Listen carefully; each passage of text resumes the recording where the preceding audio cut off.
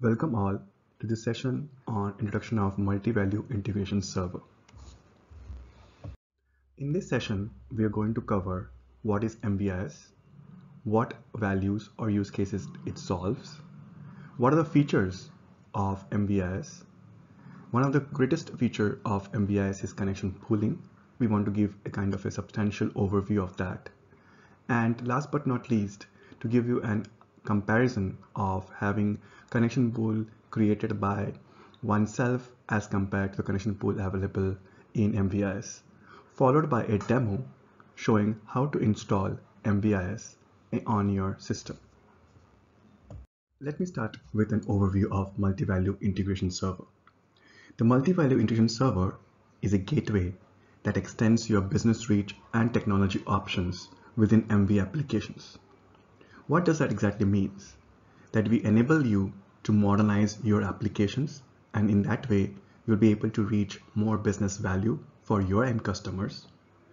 There is a monitoring part of it where you can monitor the performance of the application, and it is thus providing an optimized end user experience for your customers.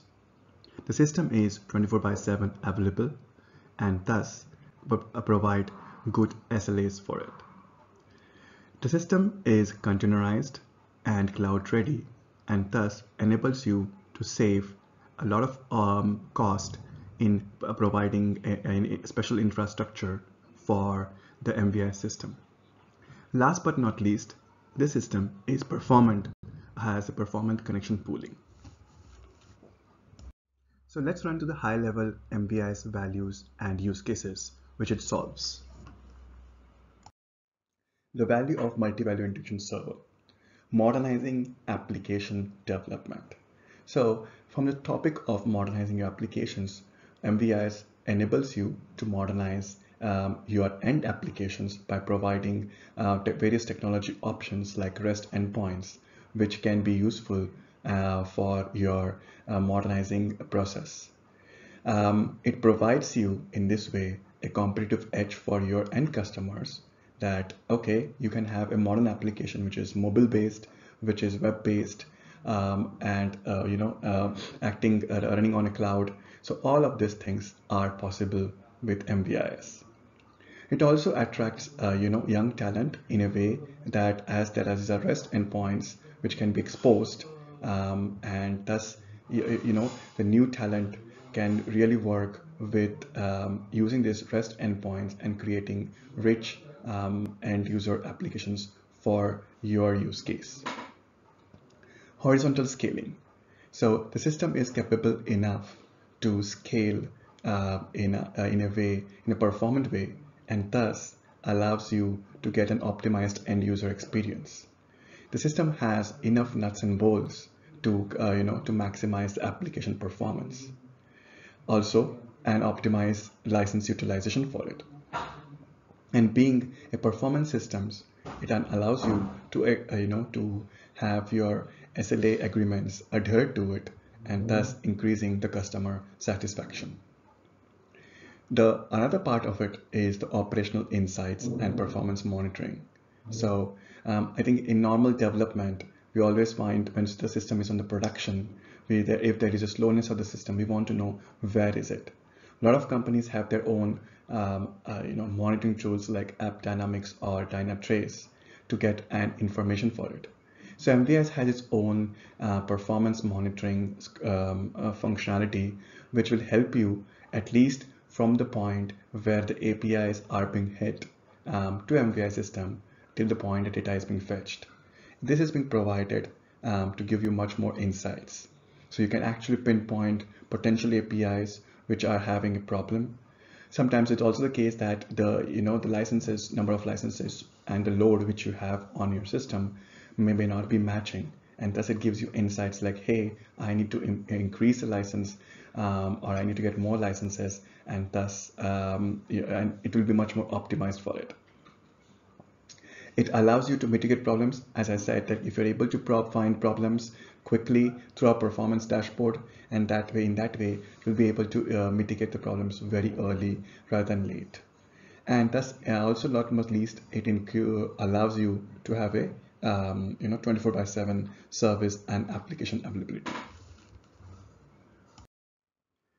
The failover support and elastic scaling. So as I highlighted before, that the MVIS application ensures that you have a 24/7 availability, and it has enough nuts and bolts to make sure that you have a good SLAs for it. It helps you for your continuous development and updates without customer disruption. So we have enough mechanisms, and I will delve into it, where you can have your maintenance window or your reconfigurations or your updates being done to your applications without affecting or without restarting the entire MVI system. It scales very much properly, and with help of external orchestrators, one can have a solution where, depending on the load, you can scale the solution or have multiple instances. Development flexibility. So we are able to run the MVI system on an on-prem or on a cloud also. It eliminates your OS dependencies, so in the form of containerization. So you can run it on a Windows, you can run it on a Linux, as long as you're running as a Docker container. We are completely cloud ready. It has been thought from the cloud point of view, and it enables to reuse or to tap into the services provided by various cloud providers, like the storage service or their notification service or their monitoring service. So it has enough hooks added to itself, so that your end solution, you don't have to have a separate kind of a monitoring thing or a storage kind of configuration for MVIS, but it fits seamlessly in the existing ecosystem. So let me give you an overview of the features of MVIS. So it provides you a modern administration interface. You have a web-based UI, or you have REST endpoints to configure, monitor, or administer the MVIS. So it is very easy to create a REST endpoints in MVIS. You can modify connections. I'll delve into more, but take it from the point that you have separate granular configuration per account wise, where you can increase or decrease the connections per account wise. It has enough security, and with 1.3.0 we have added one more feature into the security bundle. It has a log API and license activity. You can monitor that, and it is, as I said, ready for cloud-based services. So where one can hook itself to to various cloud endpoints, like CloudWatch or application insights from Azure. What does a typical requirement of a development team has when they're creating applications for their end customers? They want to develop it quickly and with minimal code, and MVIS plays a major role in it. So you can create your REST endpoints just selecting on the fields which you want, and the REST endpoints are exposed and you can use it. So that is what we meant by the low code or no code approach for it. Another important point is that if you have your existing infrastructure of basic subroutines, your business logic in the form of basic language, this can be easily exposed in MVIS in the form of subroutine endpoints. The modern development has changed in a way that you have a front-end team and you have a back-end team. And normally we used to write documents. We used to write contract documents where, like, hey, I'm going to expose this and this endpoint. This is how the model is going to be and everything. This is still a valid philosophy, but I think what expectation from the current market is to have a faster turnaround times. And what would be nice that if you could expose these things as you develop it. You can change your contracts, you can expose them, you can make them available to your end consumer a team or your end user applications, that hey, this is the REST endpoint and this is how its payload is going to look like. And Swagger is kind of helping you in that. So MVI has support for Swagger, and in this way you can really understand, hey, this endpoint supports post request, get request, what its payload going to be, what are its input parameters, what are its path parameters, and so on and so forth. So that support has been there, in the MVI system. We have a great deployment flexibility. So you can run MVIS along with the data server. You can run in as a separate machine, in a separate apart from the data server. You can run it as a containerized, and you can run as a cluster of MVIs with a shared configuration. So in case your load or your requirements are there that you want to have serve more customers, you can have a cluster of MVIs instances. And we can also run in the cloud with hooks to the various AWS and Azure cloud services. Deployment flexibility. As I said before, you have your data server and MVIS, the API server, co-residing, and have your end user application. So that is one constellation which one of the constellations which we support. In this constellation, we see that MVIS can support multiple data servers with it. In this deployment model, MVIS can, serve, in case of typical partner point of view, multiple customers. So an MVIS system which is in the cloud can talk to, for a customer data server which is on the cloud, for customer B, it is on an on-prem, and for customer C is another on-prem. So MVIS can serve all of these customers in one go. So you can have your application created, which is kind of used by your multiple end customers, and they have their data residing in different constellations like on-prem or on cloud. As highlighted that we have a performance monitoring. So what essentially means is like you can monitor per API level. You can have an aggregate over it, like, hey, if I have 50 requests coming for this, how much is an average time?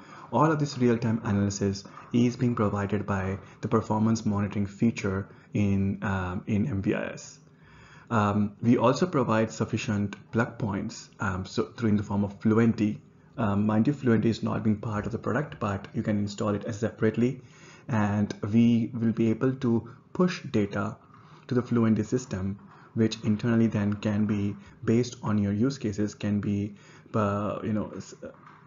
making it available to an alerting system like Nagios, like a big data where you can do your post analysis on it, typically a reporting point of view. You can have a log management system like Splunk or Elasticsearch, and then on top of it a Kibana where you can do your log analysis. And for monitoring purpose also, like we have this Datadog or Grafana kind of systems. So we are quite flexible over there. All what you have to do is kind of install a Fluentd system and provide the hooks to it. So that's it, what you require for an efficient logging and monitoring point of view. So MVIS system is also very administrative friendly. What we mean by that, it is like, apart from the web console which we have provided to configure the system, we also have provided REST endpoints for our admin APIs. So if you have your end application, or you have your own administrative application and you want to enhance that thing, that you want to monitor it or configure MVIs using it, we have this REST endpoints exposed. So that can be one of the use cases for it. We have extensible flexible logging, as I highlighted before, and also we allow you to get information about the performance of the application and make it available to various providers like AWS and Azure. So this picture gives you the complete idea of integration server architecture and components. So in the middle, you have our MVIS system. On the top, you have the web-based application, mobile-based application, or even a middleware. So it serves all the three categories of application use cases. You have your web admin console for monitoring the application, configuring the application. You have API and DB logging monitoring, so you can get much more insights into the requests which are being served by the MVIS system. It serves to help you to modernize your applications. And last but not least is the scaling of the system. So it allows MVIS can be easily scalable, and in case of sufficient strategies being created through the load balancer, one can have a failover in case one of the primary system or primary MVIS goes down. The same MVIS, if you go down, is able to talk to multiple application servers. So you can have account-wise configurations. So what I meant by that is, like, account one, you can have, let's say, minimum 2 or maximum of 3. That may be the use case for the account one data. For account two, which is heavily used by your end application, you can configure the minimum pool to 3 or maximum to 10. So this is kind of the flexibility which MVIS provides to you. And it is again per MV application server. So you can have account 3, account 4. There is no limit to the part of how many accounts you can have to serve your end goal. As we said before, that the MVIS system product was completely thought from the cloud native point of view. So what we mean by that, it is very friendly from the container and orchestrator technologies. And we have the possibility of having a shared cloud storage configuration for clustered MVIS. So you can spun up the instances and they can all share the single storage configuration, which is used for its configuration purposes. It has efficient API health checkpoints. So typically what happens is, like, you want to, in case of a Kubernetes based applications, they provide you this health check probes. So we are able to plug to it, and in that way you can identify whether the system is healthy or not. Or maybe you have your own monitoring solution and you want to see in your dashboard that the MVIS instances which I have deployed, how many of them are running, what is their status and everything. So we have this API health checkpoints. And last but not least, we are shipping this as a container images. So let's delve more into the MVIS connection pooling feature. Before going into the details of connection pooling, I just want to give you guys an overview of how a typical MVIS deployment will look like. This is a sample deployment. It is by no means restricted to only to one application or one MVIS, but just give you an overview of various components. So that's why I made it very simple. So in the middle, you have an MVIS system. You have an account pool or connection pool, which is what we say, which are actually connecting to the MVDB server. You have configurations per account level. Like you can say, I want to have a min and max. We have the flexibility with the protocol. We support both REST protocol and DOJ protocol. And then there is a concept of service definitions. So as we go further, we'll go into the details of sharing services. That kind of flexibility is also being provided in MVIS. You have an MVIS admin, which is our web console, which is also exposed at the port 7077. The MVIS system, the REST endpoint, are exposed at the port 7171. So this is how a typical MVIS deployment will look like. You can have MVIS on one machine, admin on another machine, and you can configure your application on another machine. So that kind of all flexibilities are being available to you. Feature-rich pooling. So what we mean by that is you can restart and reconfigure individual pools on the fly. So if you have observed that we have per account wise pools. So what it gives you flexibility that, hey, if one of my account is not performant and I want to change it, you don't have to restart the entire system. You are able to do it per account level.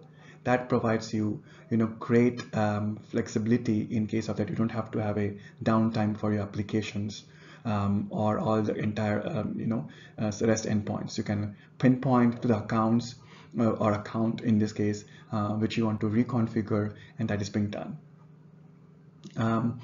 Another point is that the pool restarts are applied cluster-wise. So if you have a cluster of MVIS systems, and as long as you have configured the shared configuration deployment model, you are able to change through the web admin one part of it, one account in the admin, and all of the MVIS systems which are serving that or which are respecting it are automatically configured. So that is the beauty of it.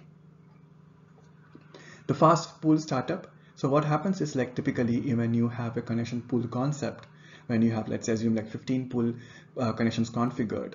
The typical way is like let all the connections do come up, and then I'll start servicing the request. With MVIS, it's a little bit different. As soon as one connection in the pool is available, we start serving it. So what will happen in this case is that you will have a great response times, and and a minimal downtimes also in case you're reconfiguring your pools.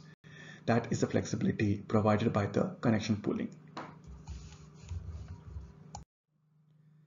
Connection resiliency. So what we have are, what you say, the three features which we want to highlight over here is like we have a keep alive. So we keep the connection, continuous pinging from the MVIS to data server to prevent idle connections from being terminated. So imagine that you have an MVI system being deployed on the cloud, and you have your data server in one of your stores or in your on-premise, company solution. So in that case, sometimes like if you're going through the wide area network, the individual routers may cut off the connection because if there's no traffic. So what we have is kind of a keep alive. So we keep a heartbeat going on. This is a very performant heartbeat. It's not like it's going to consume a lot of bandwidth for you. It is just pinging the server so that the connection pipe is not being removed by in between routers and bridges. So that is a flexibility or feature which we have for keep alive. It is a self-healing in the sense, in case of some of the connections go bad or are terminated, the system automatically regenerates the connections, obviously respecting your minimum and maximum configuration. So you don't have to have any manual intervention for it. We have sufficient health checkpoints which kind of provide you, where the system is alive, and thus any solutions like orchestrator-based solutions you can take actions based on if the system is down. You have your own measures being configured that I need to restart the system, I need to reconfigure, I need to reroute the traffic to another MVI system. So that kind of flexibility is being provided. So horizontal scaling. So what happens is, like if you look on the left side, you have a single MVI system serving multiple database servers. You have your applications either in the form of web or mobile and everything. And let's assume that the load increases. So what you can do with the help of an orchestrator is like you can spin up a new MVS instance, and it automatically starts servicing your request. Obviously, you require a kind of a load balancing mechanism in between, which either can be done by the orchestrator or you can have your own load balancer. But the flexibility that MVS can spin up and can be spun up by a new instance and can serve the traffic is a very important stuff. Graceful failover. So what we mean by that is, like, let's assume that you have an MVIS in production. You have, an MV app server, which is, one is like a hot one and one other MV app server is a cold and idle one. So we want to read out the traffic. Now we want to say that, hey, I want to go for a maintenance purpose for MV app server production, and I want to do some, maintenance activities on it. So I want to read out the traffic for it. So what I have to do is I have to reconfigure in the MVI system that, okay, you start pulling up the data to the second MV app server. But what happens to the traffic which is already is running? So MVI system takes care that existing ongoing traffic till it reaches to its logical endpoint, that connections will be served, and any new connections which will be happening will be now talking to the new production server. So it provides you a kind of a graceful failover, and that's also what we say is like a blue-green deployment model. So this slide provides you your kind of a apples to oranges comparison of connection pools created by custom connection pools created by yourself and connection pools with MVIS.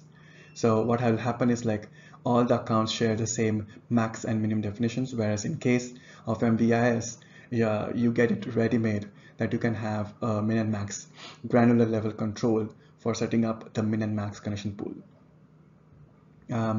There you have to have your own mechanisms created in your code to prevent idle connections from being terminated, and that is being available by default as a feature in the MVIS connection pooling. So you need to restart the server. In that case, it impacts all the accounts, whereas over here you can start, stop, and enable, disable per account level, do your maintenance activities, and other activities, other accounts will be still served by the MVIS system. Need to wait for the connections to be available, all the connections. Here in our case, the pool starts servicing request as soon as one of the connections is available. So what we are essentially trying to say is that all of this work which one needs to do if one directly uses the connection pool, their own custom or homegrown connection pool, as compared to the MVIS connection pool availability. So let me give you a technical specification point of view. It's by no means an exhaustive thing. It's just trying to tell you that, hey, we have certified MVIS 130, the alpha release with Windows Server 2012, Rails 7, and AIX system. What you require on your system when you're installing MVIS is support for Python 3.7. We are very specific with Python 3.7 version, and we have certified that. You require OpenJDK 1.8, and the database systems, the database servers which we have certified are Universe 11.3.1 and Unidata 8.2.1.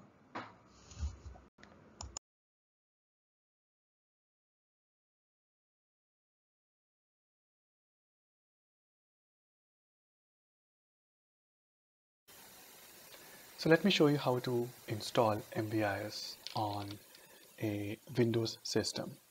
I'm using the cmdr utility, the command line utility, but one can use anything like from the Windows command prompt, anything. But important is to make sure that you run this command line with administrative privilege. So you say run an cmd and with an administrative. That is what is important when we are installing MVIS. So typically what you will be seeing when you have downloaded the alpha package, the build numbers may be different, but for us, in the sense like you have here these two tarballs, cm and cmadmin.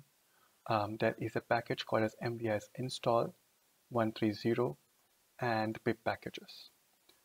A check on the system prerequisites again is like you require Python version 3.7 and Java version is OpenJDK 1.8.0 to 52. So now let me run a simple command. So you're in that directory where you have downloaded the MVIS. You simply run Python complete install and install. So it will start installing certain Python packages into your Python environment. So what it is doing right now is it's installed the Python packages for you. It's asking you for a confirmation for the license agreement. You say yes to it. So once you have set, it is going to ask you on which directory you want to install the MVIS. So let me select only the default one. So just hit enter.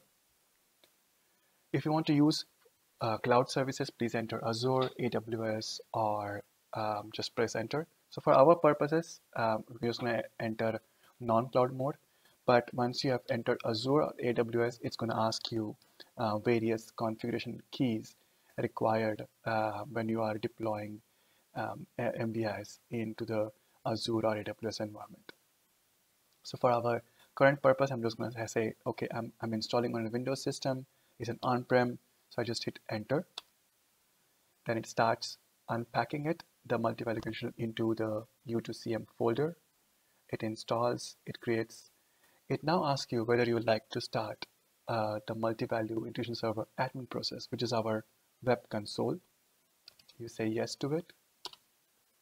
It's trying to start it, and you have installed MultiValue integration server onto your system. So let's see how where it has installed and how the directory structure looks like. So I've opened a Windows Explorer. So let me go to C colon and I go to the U2 CM folder. So I have here a previous backup copies, but so you have your license. The logs are captured inside the logs folder. Here you will see that you have an MVIS admin log and also the log folder for once I start the CM MVIS server. You have your U2 REST folder, and you have the important files which you want to highlight is the cm.ini file and the application properties. So let me first show you how the thing looks like on the browser. So I can go over here, I can type in localhost 707. I have to log in with admin, and the password, default password is admin again. And you have your MVIS system admin installed on this machine. So once you have it, what it told you is like it has started the MV admin, but not the MVI server. So click on here, start. It will take a couple of seconds. And you have your MVIS system running on it. So there are various configurations. So accounts, securities, and other aspects of it. And the important is the REST server, which is also running for it. So I hope this gives you an idea of how to install MVIS and how is it easy to just bring it up on your Windows system.